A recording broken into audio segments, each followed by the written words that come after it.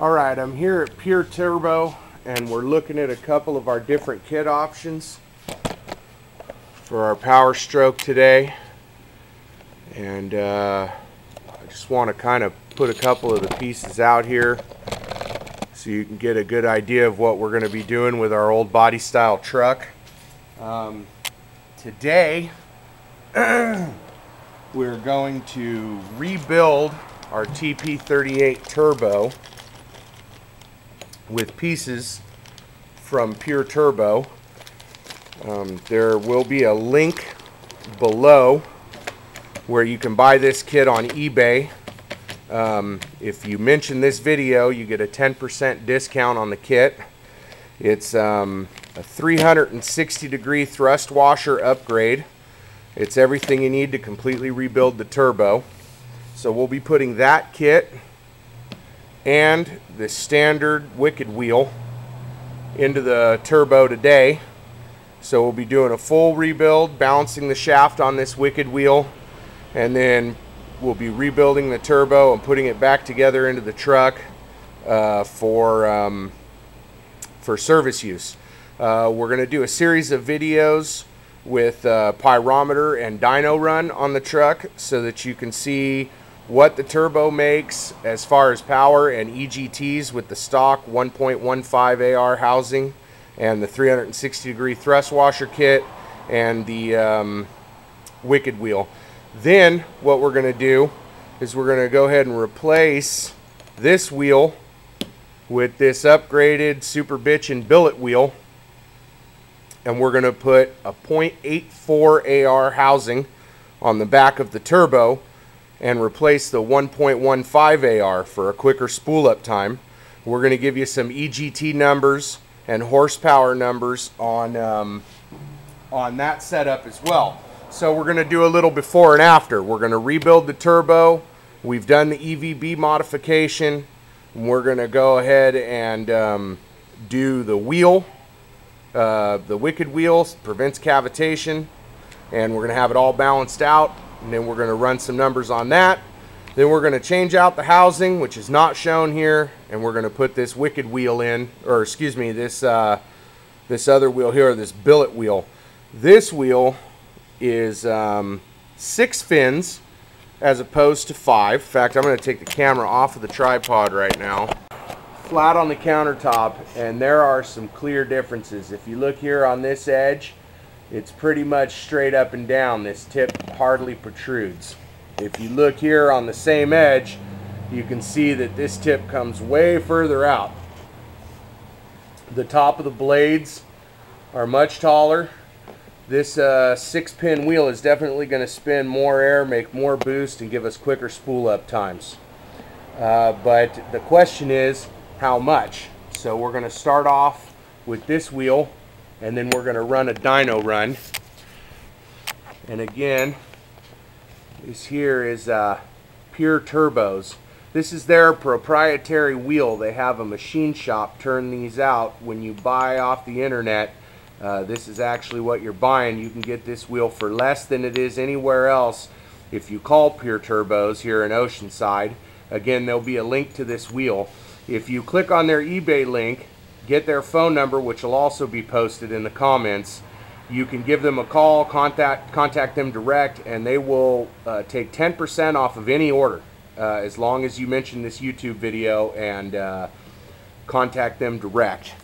Okay, so we've gone over the difference in the wheel. Okay, so I'm back here at my spot on my workbench. The turbocharger here locked into my bench vise, and I've went ahead and broke loose all these 8mm 12-point bolts. The whole front comes right apart. I'm actually going to film as a change up. I'm actually going to film myself taking something apart. Normally I don't,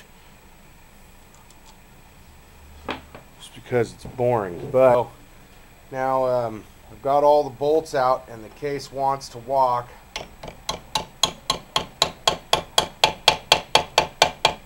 But it's a little gooed together. So I'm just using this chisel There's a little bit of gentle persuasion.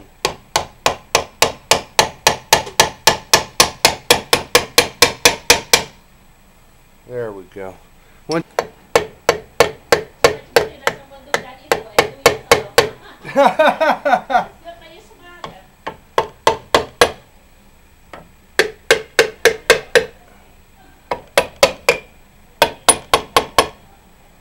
That was the lady next door.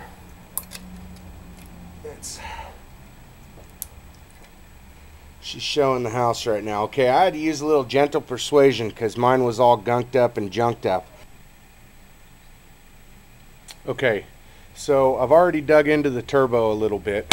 I went ahead and pulled the outer housing and expect it for wear. It's nice and smooth. It does have a couple spots here where it looks like it's a little scuffed. Something might have gotten in there while operating and gets pinched between the turbine and the turbo, and you can get little scuffs like that. But all in all, this housing's fine. Okay, I used an 18 millimeter on the back and 15 millimeter, or no, excuse me, 5/8 inch deep on the front to pull this wheel okay, off the shaft. Here we are right here at the heart of the issue. What we have going on, this is the 270-degree bearing out of the center of it. And we're going to replace that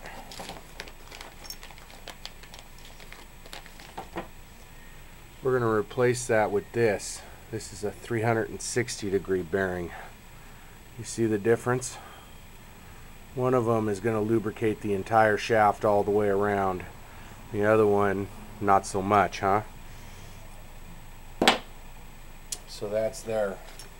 After you pull the housing and pull the wheel, you have to pull this off the shaft. What I did was just put a screwdriver back here behind it. You'll notice this piece is actually deep. The bearing rides inside of here. Okay, so I just put a screwdriver in behind it and popped it off the shaft. So it's on there, right? I just took a screwdriver, boom, and it came right off. Okay, now to get this next piece off, you want to tap it lightly all the way around. And when I say lightly, I mean incredibly lightly,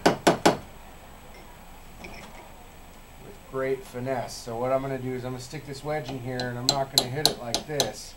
I'm going to hit it like this. Just kind of pop it forward a little.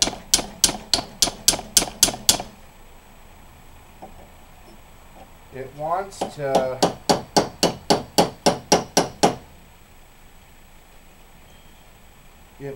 to come loose. They're not like magically stuck together or anything. They've just been through a lot of heat cycles. How you want to do it.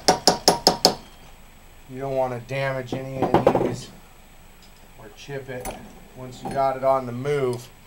You just want to tap it a little to separate it. Once you got it on the move, the center carrier comes right out. Look at that. Okay, so this is basically in order how the parts come off. Okay, so this is basically in order how the parts come off. This cover comes off first, then you pull the wheel off, then this plate comes off. For the wheel, you're going to need a 5/8 inch. What did I use? Yeah, I used 5/8 inch for the compressor wheel, and I used 18 millimeter for the end of the exhaust wheel. And I basically put a wrench on each side and bink, cracked it loose. This wheel will come right off. It's not under a lot of pressure. Underneath that wheel, there's 4 of these 12.8 millimeter bolts that hold this plate on underneath the wheel. You pull those out. Basically what you'll have is the carrier with the shaft inside of it still, and you'll go ahead, the shaft will still be in here like so, and this bearing and your main bearing will be on top of it. I just went ahead and used this screwdriver and popped it off the shaft right off the front pink, and it yielded the bearing and this guy. With all that off, you can gently persuade the carrier away from the exhaust housing. You can see the hollow exhaust housing over here. You gently clip clap this piece off. Once you get that piece off,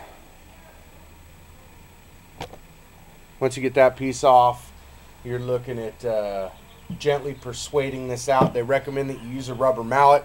I was too lazy to go get one, so what I did was I had the carrier stacked like so with the shaft coming through it. I went ahead and put a towel over it and hit it with my light electrician's hammer, which is you know, real light. This is not a heavy hammer, and I just went bink bink and it popped right loose out of the carrier. And so that's the last piece to come out. Then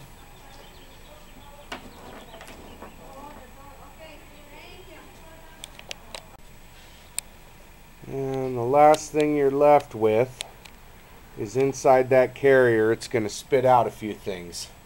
These two O-rings mate to the pedestal. Mine look like they're in good shape. However, I'm going to go ahead and replace those.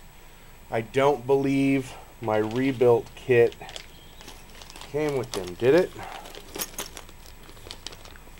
Oh, it did.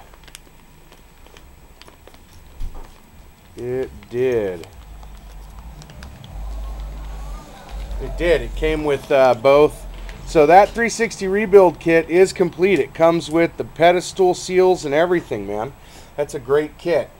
So it also coughed up this square thing right here. I don't know what the deal is with it, but I'm sure when I reassemble it, we'll cover it.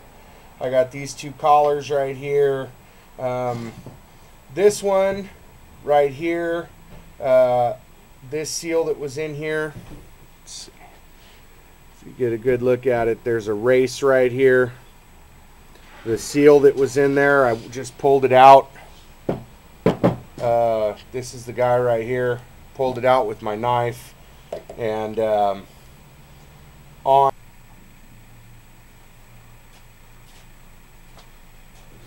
Okay, so I just got back to my workbench from Pure Turbo. Now yesterday I opened up my turbo and I had some suspicions that it may have been rebuilt because it already had an aftermarket wheel in it. It had a replacement part that prevents cavitation, known as a wicked wheel. This is a standard 5-blade wheel and is not very performance oriented. If you want to notice a real difference, you're going to need more meat than this. But for the sake of the channel, I wanted to be able to do some performance type runs. I'm actually working with Pure Turbo right now. Anybody watching these videos, and I probably mentioned this before depending on how many pieces I've cut together now to make this one, gets a 10% off, and their information will be below in the comments. Basically what we have here is my old impeller, my exhaust impeller, and my intake impeller, both cleaned, and you can see by the grind marks. Here, let me get in close. They've both been cleaned, and you can see by the grind marks here and the grind marks on the inside of the wheel and this notification mark here. You'll see this witness mark. The shaft and the wheel have a witness mark, so when I torque this wheel down, I don't have to torque it. It's already to spec and it's balanced perfectly. So they clean everything. It's like brand new. It's my new 360 degree carrier ring. So basically this is what you get after you buy the 360 degree thrust bearing kit and a wicked wheel, which will run you around $150 if you contact them and tell them that you watched this video. What you do is tear apart your turbo and take them the exhaust impeller and the shaft, okay? And what they'll do is balance the whole thing out, put your new wheel on the end, torque it, and make a witness mark, and balance the whole thing down so that you're ready to go, and then you can rebuild it with the 360 degree kit.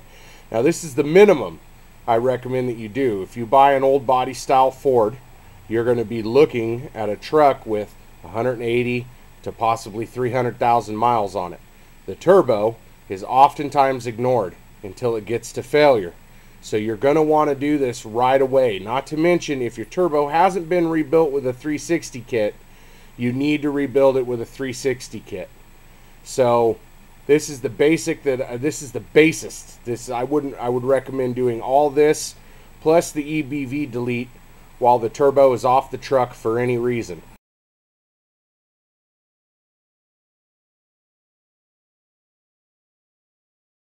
Oh yeah, I want to talk about this book real quick.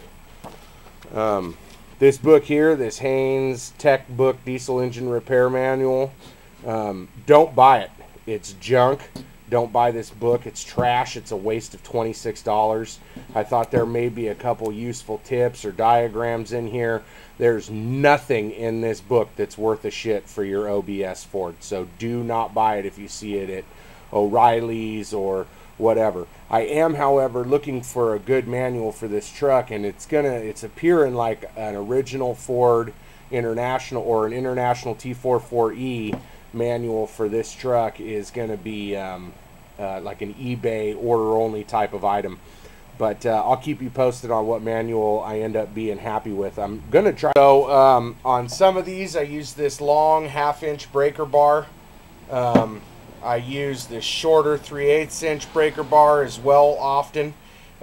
This is the 12.8 millimeter socket that takes almost everything apart. I did use this 1/2-inch ratchet a couple times. I use these extensions. Let's see, we have the 5/8 socket for the compressor wheel, the 18 millimeter socket and the reducer on this big 1/2-inch bar right here. I used my light electrician's hammer. I used my my 3/4 inch cold chisel. I also used my 3/8 inch ratchet and long dog sticker screwdriver. I used my pocket knife here to pull out a couple seals. So that's basically it. You probably don't even need all these tools. Or you could need them all, depending on how stuck all your bolts are. This has seen a lot of heat cycles, especially if your turbo needs to be rebuilt.